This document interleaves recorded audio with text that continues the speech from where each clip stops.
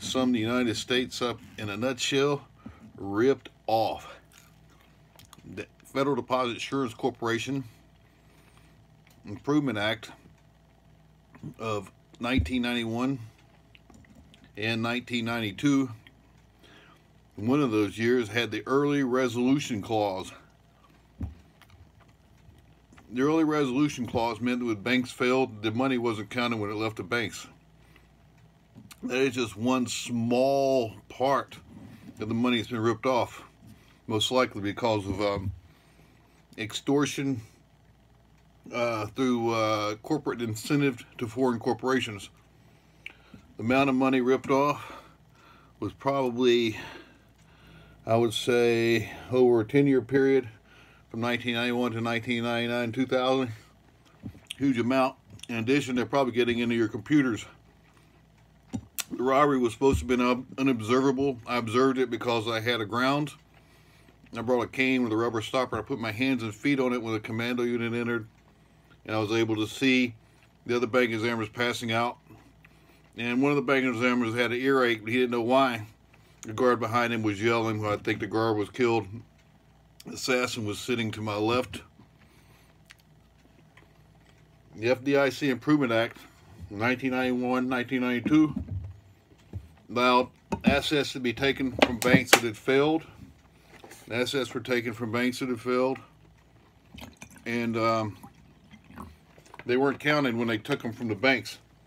They accrued these assets or hoarded these assets in various places, and I was sent to a couple of them, and I was stunned every time I went.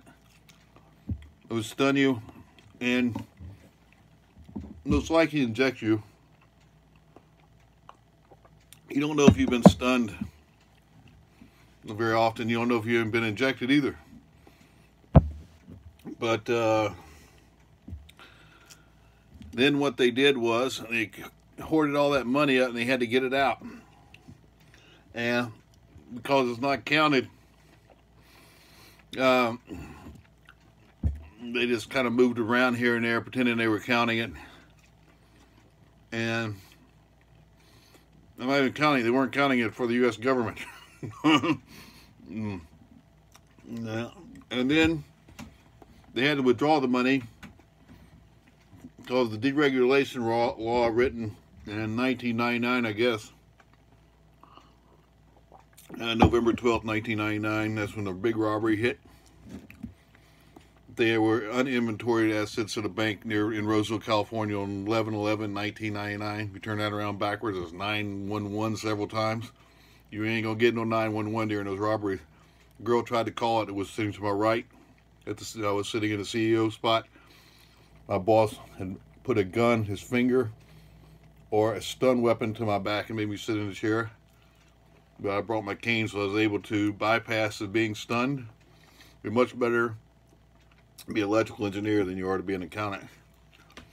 Unfortunately, I was in medicine, and I got hurt in another robbery very similar. Stun and inject and erase memory. It's very powerful. The FDIC Improvement Act of 1991, 1992 was allegedly written by a guy from Michigan. Now that's important because a guy from Michigan might have incentive to put a law up there that says we're going to put money aside. It's going to be sitting there, and whoever can rip it off if you have the right approval and connections. They should have never set me in a CEO chair. They got me hurt. I want to be compensated workers' comp. I think it's only fair that I get workers' comp. If not, I want some asset forfeiture from some of those crime bosses. They are having no mercy. Stunned, injected, people were being raped and murdered. I was in alleged suicide. They knocked my memory out. I think they probably did a lobotomy. I think because of microvascularization, meaning I was harmed before I was born, I was able to survive numerous brain strokes, and my memory came back after 18 years. 18 years on this robbery. It was a piece of duct tape someone put on my vehicle. I was leaving one day. It was like a mnemonic device. He put it on my vehicle. I was leaving one day. We had been stunned in the parking lot. The guy who put it there had been hauled off in a stun car, I do believe, because I remember someone holding what appeared to be a wand to his back, or a gun. Basically what they put to my back when they said to sit in the CEO chair. My fake boss. I knew it wasn't him. I don't think it was. Kendall. So they're able to do that early resolution clause when a bank fails, take that money, put it somewhere, don't count it, just take it out of the bank. Assets too. Be stunned and injected. Be made to sign things. So how do you know anybody's guilty? I was told the regional director in San Francisco was dirty. That was in December 1999. I'd been in Arlington, Virginia. I believe I'd been stunned there. But this man came up in Dulles Airport and told me the boss was dirty. Well, I don't know if I was stunned after that. I remembered it later. And also, I remember how strange it was. I might have been stunned after he told me. Wouldn't that be weird? Anyway, the boss, he might say he's dirty, but he might have been stunned and injected and made sign things, would say things, or everything. I mean, they took me shopping, gonna try to kill me. Had me buy a bottle of booze. I wouldn't set the office on fire with whatever they put in it, fuel or liquor or whatever. That was on November 13th. I wouldn't set the place on fire. They about killed me that day. I had a brain stroke severe. I was actually coding somewhere between the 12th and 13th. Medical codes. I remember somebody waking me up and they'd cut my throat a little bit. But I think it's only fair that workers' comp be paid to bank examiners, because after all, I estimate the thievery is probably in 100 billion, maybe 200 billion, and that's basically on 100 billion a year on 10 years, or 10 billion a year, yeah, on 10 years. So it's probably more, could be 10 times that. I'm so low level. I just I was hired to basically see if they would kill me, I guess, or maybe thought I was stupid. I don't know why Sam wasn't put in the CEO chair. He had a lot more experience than me, and he told me the prior boss had been shot in his head. And then Willie told me I was going to be shot. These are FDIC bank examiners. Well, 1999, in Roseville. Willie told me I was going to be shot, but I was actually shocked. I was hit that day. The day he told me, that afternoon. That's when we went to the uninventoried assets bank. And the clerk, we got there, said she was freaking out. She said, we had a bunch of uninventoried assets in here. And my boss, fake boss, Kendall, said, I'll take care of it.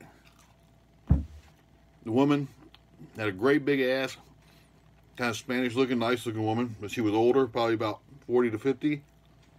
And the